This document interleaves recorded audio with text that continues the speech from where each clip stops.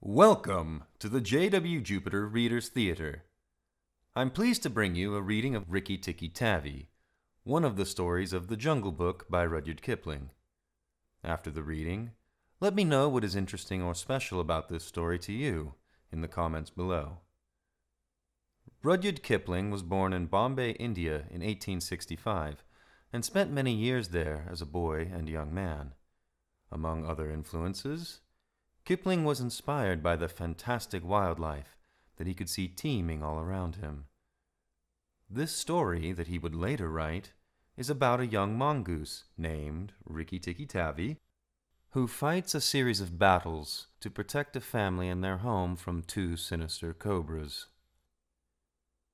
I think one piece of the appeal of this story is that it reminds that any young boy or girl can, if they want, behold the fierce, mystical clashes that are bound up with nature itself, that play out wondrously through seemingly tranquil gardens and ponds.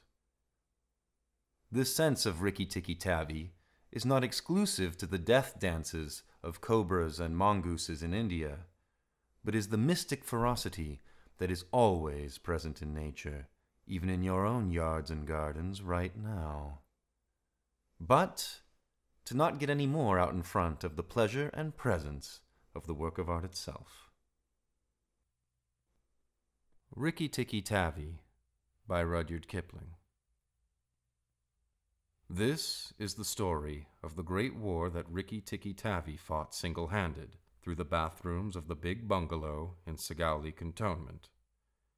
Darsy, the tailor bird, helped him, and Chuchundra, the muskrat, who never comes out into the middle of the floor, but always creeps round by the wall, gave him advice. But Rikki-Tikki did the real fighting. He was a mongoose, rather like a little cat in his fur and his tail, but quite like a weasel in his head and his habits. His eyes and end of his restless nose were pink. He could scratch himself anywhere he pleased with any leg, front or back, that he chose to use. He could fluff up his tail till it looked like a bottle brush, and his war cry, as he scuttled through the long grass, was "Rick-tick-ticky-ticky-ch!" One day, a high summer flood washed him out of the burrow where he lived with his father and mother, and carried him, kicking and clucking, down a roadside ditch. He found a little wisp of grass floating there, and clung to it till he lost his senses. When he revived, he was lying in the hot sun on the middle of a garden path, very draggled indeed, and a small boy was saying, "Here's a dead mongoose. Let's have a funeral." "No," said his mother. "Let's take him in and dry him. Perhaps he isn't really dead." They took him into the house, and a big man picked him up between his finger and thumb, and said he was not dead, but half choked. So they wrapped him in cotton wool and warmed him over a little fire, and he opened his eyes and sneezed. "Now," said the big man, he was an Englishman who had just moved into the bungalow, "don't frighten him, and we'll see what he'll do." It is the hardest thing in the world to frighten a mongoose, because he is eaten up from nose to tail with curiosity. The motto of all the mongoose family is, "Run and find out," and Rikki-Tikki was a true mongoose. He looked at the cotton wool, decided that it was not good to eat, ran all round the table, sat up and put his fur in order, scratched himself, and jumped on the small boy's shoulder. "Don't be frightened, Teddy," said his father. "That's his way of making friends."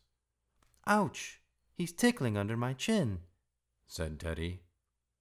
Rikki-Tikki looked down between the boy's collar and neck, snuffed at his ear, and climbed down to the floor, where he sat, rubbing his nose. "Good gracious," said Teddy's mother, "and that's a wild creature. I suppose he's so tame because we've been kind to him." "All mongooses are like that," said her husband. "If Teddy doesn't pick him up by the tail or try to put him in a cage, he'll run in and out of the house all day long. Let's give him something to eat." They gave him a little piece of raw meat. Rikki-Tikki liked it immensely, and when it was finished, he went out into the veranda and sat in the sunshine and fluffed up his fur to make it dry to the roots. Then he felt better. "There are more things to find out about in this house," he said to himself, "than all my family could find out in all their lives. I shall certainly stay and find out." He spent all that day roaming over the house. He nearly drowned himself in the bathtubs, put his nose into the ink on a writing table, and burnt it on the end of the big man's cigar, for he climbed up in the big man's lap to see how writing was done. At nightfall he ran into Teddy's nursery to watch how kerosene lamps were lighted, and when Teddy went to bed, Rikki-Tikki climbed up too. But he was a restless companion, because he had to get up and attend to every noise all through the night, and find out what made it. Teddy's mother and father came in the last thing to look at their boy, and Rikki-Tikki was awake on the pillow. "I don't like that," said Teddy's mother. "He may bite the child." "He'll do no such thing," said the father. "Teddy's safer with that little beast than if he had a bloodhound to watch him. If a snake came into the nursery now—" But Teddy's mother wouldn't think of anything so awful. Early in the morning, Rikki-Tikki came to early breakfast in the veranda, riding on Teddy's shoulder, and they gave him banana and some boiled egg, and he sat on all their laps one after the other, because every well-brought-up mongoose always hopes to be a house mongoose some day, and have rooms to run about in, and Rikki-Tikki's mother, she used to live in the general's house at Sagali, had carefully told Rikki what to do if ever he came across white men. Then Rikki-Tikki went out into the garden to see what was to be seen. It was a large garden, only half cultivated, with bushes as big as summer houses, of Marshall Neal roses, lime and orange trees, clumps of bamboos, and thickets of high grass. Rikki-Tikki licked his lips. "This is a splendid hunting ground," he said, and his tail grew bottle-brushy at the thought of it, and he scuttled up and down the garden, snuffing here and there, till he heard very sorrowful voices in a thorn bush. It was Darzy, the tailor bird, and his wife. They had made a beautiful nest by pulling 2 big leaves together and stitching them up the edges with fibers, and had filled the hollow with cotton and downy fluff. The nest swayed to and fro as they sat on the rim and cried. "What is the matter?" asked Rikki-Tikki. "We are very miserable," said Darzy. "One of our babies fell out of the nest yesterday, and Nog ate him." Said Rikki-Tikki. "That is very sad, but I am a stranger here. Who is Nog?" Darzy and his wife only cowered down in the nest without answering, for from the thick grass at the foot of the bush there came a low hiss, a horrid, cold sound that made Rikki-Tikki jump back 2 clear feet. Then inch by inch, out of the grass, rose up the head and spread hood of Nog, the big black cobra, and he was 5 feet long from tongue to tail. When he had lifted 1/3 of himself clear of the ground, he stayed balancing to and fro, exactly as a dandelion tuft balances in the wind, and he looked at Rikki-Tikki with the wicked snake's eyes that never change their expression, whatever the snake may be thinking of. "Who is Nog?" said he. "I am Nog. The great god Brahm put his mark upon all our people when the first cobra spread his hood to keep the sun off Brahm as he slept. Look and be afraid." He spread out his hood more than ever, and Rikki-Tikki saw the spectacle mark on the back of it that looks exactly like the eye part of a hook and eye fastening. He was afraid for the minute. But it is impossible for a mongoose to stay frightened for any length of time. And though Rikki-Tikki had never met a live cobra before, his mother had fed him on dead ones, and he knew that all a grown mongoose's business in life is to fight and eat snakes. Nag knew that too, and at the bottom of his cold heart, he was afraid. "Well," said Rikki-Tikki, and his tail began to fluff up again.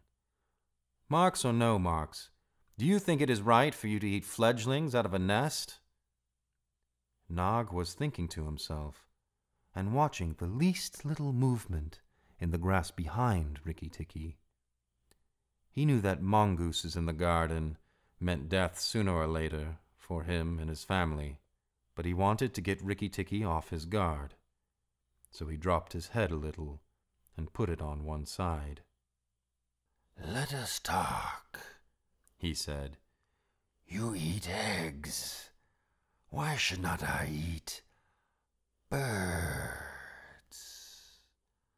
"Behind you! Look behind you!" sang Darzee. Rikki-Tikki knew better than to waste time in staring. He jumped up in the air as high as he could go, and just under him whizzed by the head of Nagaina, Nag's wicked wife. She had crept up behind him as he was talking, to make an end of him, and he heard her savage hiss as the stroke missed. He came down almost across her back, and if he had been an old mongoose, he would have known that then was the time to break her back with one bite. But he was afraid of the terrible lashing return stroke of the cobra. He bit, indeed, but did not bite long enough, and jumped clear of the whisking tail, leaving Nagaina torn and angry. "Wicked, wicked Darzee," said Nag, lashing up as high as he could reach toward the nest in the thorn bush. But Darzee had built it out of reach of snakes, and it only swayed to and fro. Rikki-Tikki felt his eyes growing red and hot. When a mongoose's eyes grow red, he is angry, and he sat back on his tail and hind legs like a little kangaroo, and looked all around him, and chattered with rage. But Nag and Nagaina had disappeared into the grass. When a snake misses its stroke, it never says anything or gives any sign of what it means to do next. Rikki-Tikki did not care to follow them, for he did not feel sure that he could manage 2 snakes at once. So he trotted off to the gravel path near the house and sat down to think. It was a serious matter for him. If you read the old books of natural history, you will find they say that when the mongoose fights the snake and happens to get bitten, he runs off and eats some herb that cures him. That is not true. The victory is only a matter of quickness of eye and quickness of foot. Snakes blow against mongooses jump. And as no eye can follow the motion of a snake's head when it strikes, this makes things much more wonderful than any magic herb. Rikki-Tikki knew he was a young mongoose, and it made him all the more pleased to think that he had managed to escape a blow from behind. It gave him confidence in himself, and when Teddy came running down the path, Rikki-Tikki was ready to be petted. But just as Teddy was stooping, something wriggled a little in the dust, and a tiny voice said, "Be careful, I am death." It was Karait, the dust-brown snakeling that lies for choice on the dusty earth, and his bite is as dangerous as the cobra's. But he is so small that nobody thinks of him, and so he does the more harm to people. Rikki-Tikki's eyes grew red again, and he danced up to Karait with the peculiar rocking, swaying motion that he had inherited from his family. It looks very funny, but it is so perfectly balanced a gait that you can fly off from it at any angle you please, and in dealing with snakes, this is an advantage. If Rikki-Tikki had only known, he was doing a much more dangerous thing than fighting Nog, for Karait is so small and can turn so quickly that unless Rikki bit him close to the back of the head, he would get the return stroke in his eye or his lip. But Rikki did not know. His eyes were all red, and he rocked back and forth, looking for a good place to hold. Karait struck out. Rikki jumped sideways and tried to run in, but the wicked little dusty gray head lashed within a fraction of his shoulder, and he had to jump over the body, and the head followed his heels close. Teddy shouted to the house, "Oh, look here! Our mongoose is killing a snake!" And Rikki-Tikki heard a scream from Teddy's mother. His father ran out with the stick, but by the time he came up, Karait had lunged out once too far, and Rikki-Tikki had sprung, jumped on the snake's back, dropped his head far between his forelegs, bitten as high up the back as he could get hold, and rolled away. That bite paralyzed Karait, and Rikki-Tikki was just going to eat him up from the tail, after the custom of his family at dinner, when he remembered that a full meal makes a slow mongoose, and if he wanted all his strength and quickness ready, he must keep himself thin. He went away for a dust bath under the castor oil bushes, while Teddy's father beat the dead Karait. "What is the use of that?" thought Rikki-Tikki. "I have settled it all." And then Teddy's mother picked him up from the dust and hugged him, crying that he had saved Teddy from death, and Teddy's father said that he was a providence, and Teddy looked on with big, scared eyes. Rikki-Tikki was rather amused at all the fuss, which, of course, he did not understand. Teddy's mother might just as well have petted Teddy for playing in the dust. Rikki was thoroughly enjoying himself. That night at dinner, walking to and fro among the wine glasses on the table, he might have stuffed himself 3 times over with nice things. But he remembered Nog and Nagaina, and though it was very pleasant to be patted and petted by Teddy's mother, and to sit on Teddy's shoulder, his eyes would get red from time to time, and he would go off into his long war cry of "Rik-tik-tikki-tikki-ch!" Teddy carried him off to bed, and insisted on Rikki-Tikki sleeping under his chin. Rikki-Tikki was too well bred to bite or scratch, but as soon as Teddy was asleep, he went off for his nightly walk round the house, and in the dark he ran up against Chuchundra, the muskrat, creeping round by the wall. Chuchundra is a broken-hearted little beast. He whimpers and cheeps all the night, trying to make up his mind to run into the middle of the room, but he never gets there. "Don't kill me," said Chuchundra, almost weeping. "Rikki-Tikki, don't kill me." "Do you think a snake killer kills muskrats?" said Rikki-Tikki scornfully. "Those who kill snakes get killed by snakes," said Chuchundra, more sorrowfully than ever. "And how am I to be sure that Nog won't mistake me for you some dark night?"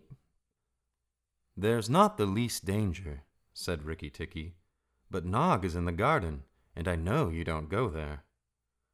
"My cousin Chua, the rat, told me," said Chuchundra, and then he stopped. "Told you what?" "Shh." "Nog is everywhere, Rikki-Tikki. You should have talked to Chua in the garden." "I didn't, so you must tell me. Quick, Chuchundra, or I'll bite you." Chuchundra sat down and cried till the tears rolled off his whiskers. "I am a very poor man," he sobbed. "I never had spirit enough to run out into the middle of the room. I mustn't tell you anything. Can't you hear, Rikki-Tikki?" Rikki-Tikki listened. The house was as still, but he thought he could just catch the faintest scratch, scratch in the world, a noise as faint as that of a wasp walking on a window pane, the dry scratch of a snake's scales on brickwork. "That's Nog, or Nagaina," he said to himself, "and he is crawling into the bathroom sluice. You're right, Chuchundra. I should have talked to Chua." He stole off to Teddy's bathroom, but there was nothing there, and then to Teddy's mother's bathroom. At the bottom of the smooth plaster wall, there was a brick pulled out to make a sluice for the bathwater, and as Rikki-Tikki stole in by the masonry curb where the bath is put, he heard Nog and Nagaina whispering together outside in the moonlight. "When the house is emptied of people," said Nagaina to her husband, "he will have to go away, and then the garden will be our own again. Go in quietly, and remember that the big man who killed Garret is the first one to bite. Then come out and tell me, and we will hunt for Rikki-Tikki together." But are you sure that there is anything to be gained by killing the people? said Nog. "Everything. When there were no people in the bungalow, did we have any mongoose in the garden? So long as the bungalow is empty, we are king and queen of the garden. And remember that as soon as our eggs in the melon bed hatch, as they may tomorrow, our children will need room and quiet." "I had not thought of that," said Nog. "I will go, but there is no need that we should hunt for Rikki-Tikki afterward. I will kill the big man and his wife and the child if I can, and come away quietly. Then the bungalow will be empty, and Rikki-Tikki will go." Rikki-Tikki tingled all over with rage and hatred at this, and then Nog's head came through the sluice, and his 5 feet of cold body followed it. Angry as he was, Rikki-Tikki was very frightened as he saw the size of the big cobra. Nog coiled himself up, raised his head, and looked into the bathroom in the dark, and Rikki could see his eyes glitter. "Now, if I kill him here, Nagaina will know, and if I fight him on the open floor, the odds are in his favor. What am I to do?" said Rikki-Tikki-Tavi. Nog waved to and fro, and then Rikki-Tikki heard him drinking from the biggest water jar that was used to fill the bath. "That is good," said the snake. "Now, when Garret was killed, the big man had a stick. He may have that stick still, but when he comes to bathe in the morning, he will not have a stick. I shall wait here till he comes. Nagaina, do you hear me? I shall wait here in the cool till daytime." There was no answer from outside, so Rikki-Tikki knew Nagaina had gone away. Nog coiled himself down, coil by coil, round the bulge at the bottom of the water jar, and Rikki-Tikki stayed still as death. After an hour, he began to move, muscle by muscle, toward the jar. Nog was asleep, and Rikki-Tikki looked at his big back, wondering which would be the best place for a good hold. "If I don't break his back at the first jump," said Rikki, "he can still fight, and if he fights, oh, Rikki." He looked at the thickness of the neck below the hood, but that was too much for him, and a bite near the tail would only make Nog savage. "It must be the head," he said at last, "the head above the hood, and when I am there, oh, I must not let go." Then he jumped. The head was lying a little clear of the water jar, under the curve of it, and as his teeth met, Rikki braced his back against the bulge of the red earthenware to hold down the head. This gave him just 1 second's purchase, and he made the most of it. Then he was battered to and fro as a rat is shaken by a dog, to and fro on the floor, up and down and round in great circles, but his eyes were red, and he held on as the body cart-whipped over the floor, upsetting the tin dipper and the soap dish and the flesh brush, and banged against the tin side of the bath. As he held, he closed his jaws tighter and tighter, for he made sure he would be banged to death, and for the honor of his family, he preferred to be found with his teeth locked. He was dizzy, aching, and felt shaken to pieces, when something went off like a thunderclap just behind him. A hot wind knocked him senseless, and red fire singed his fur. The big man had been wakened by the noise, and had fired both barrels of a shotgun into Nog, just behind the hood. Rikki-Tikki held on with his eyes shut, for now he was quite sure he was dead. But the head did not move, and the big man picked him up and said, "It's the mongoose again, Alice. The little chap has saved our lives now." Then Teddy's mother came in with a very white face, and saw what was left of Nog, and Rikki-Tikki dragged himself to Teddy's bedroom, and spent half the rest of the night shaking himself tenderly to find out whether he really was broken into 40 pieces, as he fancied. When morning came, he was very stiff, but well pleased with his doings. "Now I have Nagaina to settle with, and she will be worse than 5 Nogs, and there's no knowing when the eggs she spoke of will hatch. Goodness, I must go and see Darzy," he said. Without waiting for breakfast, Rikki-Tikki ran to the thorn bush where Darzy was singing a song of triumph at the top of his voice. The news of Nog's death was all over the garden, for the sweeper had thrown the body on the rubbish heap. "Oh, you stupid tuft of feathers," said Rikki-Tikki angrily. "Is this the time to sing?" "Nog is dead, is dead, is dead," sang Darzy. "The valiant Rikki-Tikki caught him by the head and held fast. The big man brought Bangstick, and Nog fell in 2 pieces. He will never eat my babies again." "All that's true enough, but where's Nagaina?" said Rikki-Tikki, looking carefully round him. "Nagaina came to the bathroom sluice and called for Nog," Darzy went on, "and Nog came out on the end of a stick.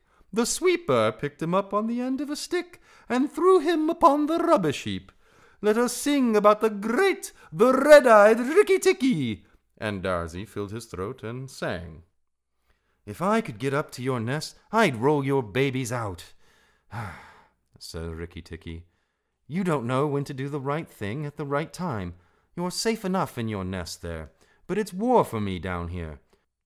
Stop singing a minute, Darzy." "For the great, the beautiful Rikki-Tikki's sake, I will stop," said Darzy. "What is it, O killer of the terrible Nog?" "Where is Nagaina for the 3rd time?" "On the rubbish heap by the stables, mourning for Nog." "Great is Rikki-Tikki with the white teeth." "Bother my white teeth. Have you ever heard where she keeps her eggs?" "In the melon bed, on the end nearest the wall, where the sun strikes nearly all day. She hid them there weeks ago." "And you never thought it worth while to tell me?" "The end nearest the wall, you said." "Rikki-Tikki, you are not going to eat her eggs." "Not eat exactly, no. Darzy, if you have a grain of sense, you will fly off to the stables and pretend that your wing is broken, and let Nagaina chase you away to this bush. I must get to the melon bed, and if I went there now, she'd see me." Darzy was a feather-brained little fellow who could never hold more than one idea at a time in his head. And just because he knew that Nagaina's children were born in eggs like his own, he didn't think at first that it was fair to kill them. But his wife was a sensible bird, and she knew that cobra's eggs meant young cobras later on. So she flew off from the nest and left Darzy to keep the babies warm and continue his song about the death of Nog. Darzy was very like a man in some ways. She fluttered in front of Nagaina by the rubbish heap and cried out, "Oh, my wing is broken! The boy in the house threw a stone at me and broke it." Then she fluttered more desperately than ever. Nagaina lifted up her head and hissed, "You warned Rikki-Tikki when I would have killed him. Indeed and truly, you've chosen a bad place to be lame in." And she moved toward Darzy's wife, slipping along over the dust. "The boy broke it with a stone!" shrieked Darzy's wife. "Well, it may be some consolation to you when you're dead to know that I shall settle accounts with the boy. My husband lies on the rubbish heap this morning, but before night the boy in the house will lie very still. What is the use of running away? I am sure to catch you. Little fool, look at me!" Darzy's wife knew better than to do that, for a bird who looks at a snake's eyes gets so frightened that she cannot move. Darzy's wife fluttered on, piping sorrowfully and never leaving the ground, and Nagaina quickened her pace. Rikki-Tikki heard them going up the path from the stables, and he raced for the end of the melon patch near the wall. There, in the warm litter about the melons, very cunningly hidden, he found 25 eggs, about the size of a bantam's eggs, but with whitish skins instead of shells. "I was not a day too soon," he said, for he could see the baby cobras curled up inside the skin, and he knew that the minute they were hatched, they could each kill a man or a mongoose. He bit off the tops of the eggs as fast as he could, taking care to crush the young cobras, and turned over the litter from time to time to see whether he had missed any. At last, there were only 3 eggs left, and Rikki-Tikki began to chuckle to himself when he heard Darzy's wife screaming, "Rikki-Tikki, I led Nagaina toward the house, and she has gone into the veranda, and, oh, come quickly, she means killing!" Rikki-Tikki smashed 2 eggs and tumbled backward down the melon bed with the 3rd egg in his mouth, and scuttled to the veranda as hard as he could put foot to the ground. Teddy and his mother and father were there at early breakfast, but Rikki-Tikki saw that they were not eating anything. They sat stone still, and their faces were white. Nagaina was coiled up on the matting by Teddy's chair, within easy striking distance of Teddy's bare leg, and she was swaying to and fro, singing a song of triumph. "Son of the big man that killed Nog," she hissed, "stay still. I am not ready yet. Wait a little. Keep very still, all you 3. If you move, I strike. And if you do not move, I strike. Oh, foolish people who killed my Nog." Teddy's eyes were fixed on his father, and all his father could do was to whisper, "Sit still, Teddy. You mustn't move. Teddy, keep still." Then Rikki-Tikki came up and cried, "Turn round, Nagaina. Turn and fight." "All in good time," said she, without moving her eyes. "I will settle my account with you presently. Look at your friends, Rikki-Tikki. They are still and white. They are afraid. They dare not move, and if you come a step nearer, I strike." "Look at your eggs," said Rikki-Tikki. "In the melon bed, near the wall. Go and look, Nagaina." The big snake turned half round and saw the egg on the veranda. "Ah, give it to me," she said. Rikki-Tikki put his paws on each side of the egg, and his eyes were blood red. "What price for a snake's egg? For a young cobra? For a young king cobra? For the last, the very last of the brood? The ants are eating all the others down by the melon bed." Nagaina spun clear round, forgetting everything for the sake of 1 egg. and Rikki-Tikki saw Teddy's father shoot a big hand, catch Teddy by the shoulder, and drag him across the little table with the teacups, safe and out of reach of Nagaina. Tricked, tricked, tricked, Rick-tick-tick, chuckled Rikki-Tikki. The boy is safe, and it was I that caught Nag by the hood last night in the bathroom. Then he began to jump up and down, all 4 feet together, his head close to the floor. He threw me to and fro, but he could not shake me off. He was dead before the big man blew him in two. I did it! Rikki-Tikki-Tick-Tick! Come then, Nagaina. Come and fight with me. You shall not be a widow long. Nagaina saw that she had lost her chance of killing Teddy, and the egg lay between Rikki-Tikki's paws. Give me the egg, Rikki-Tikki. Give me the last of my eggs, and I will go away and never come back, she said, lowering her hood. Yes, you will go away, and you will never come back, for you will go to the rubbish heap with Nag. Fight, widow! The big man has gone for his gun! Fight! Rikki-Tikki was bounding all round Nagaina, keeping just out of reach of her stroke, his little eyes like hot coals.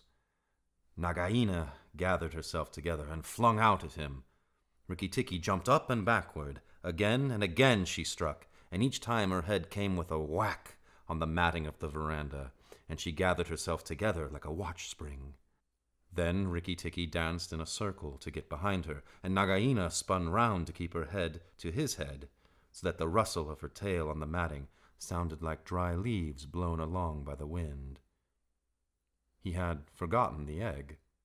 It still lay on the veranda, and Nagaina came nearer and nearer to it, till at last, while Rikki-Tikki was drawing breath, she caught it in her mouth, turned to the veranda steps, and flew like an arrow down the path, with Rikki-Tikki behind her.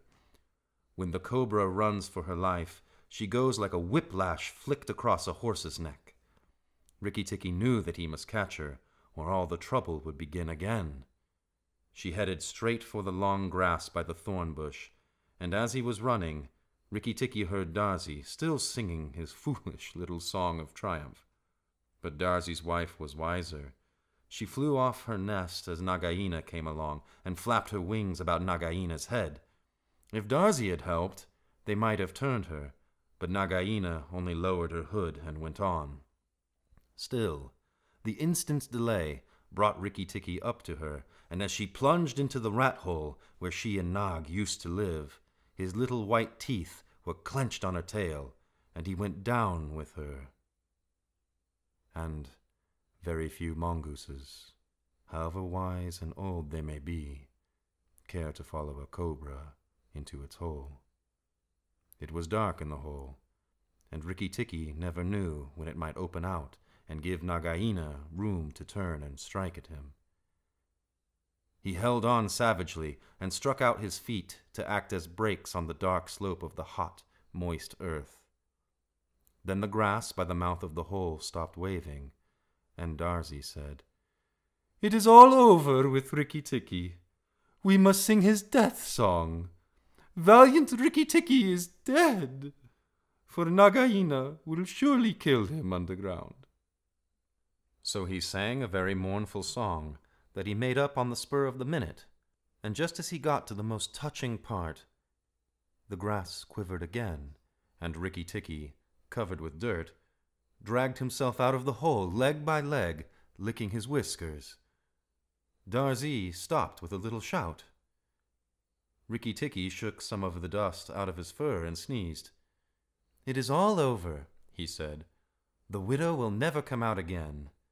And the red ants that lived between the grass stems heard him, and began to troop down one after another to see if he had spoken the truth. Rikki-Tikki curled up in the grass and slept where he was, slept and slept, till it was late in the afternoon, for he had done a hard day's work. "Now," he said when he awoke, "I will go back to the house.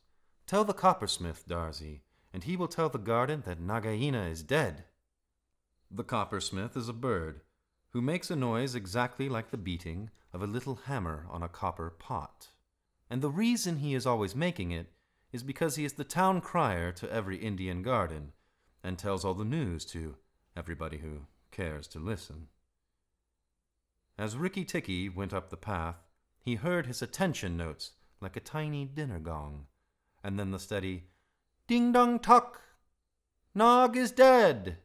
Dong. Nagaina is dead. Ding-dong-tuck.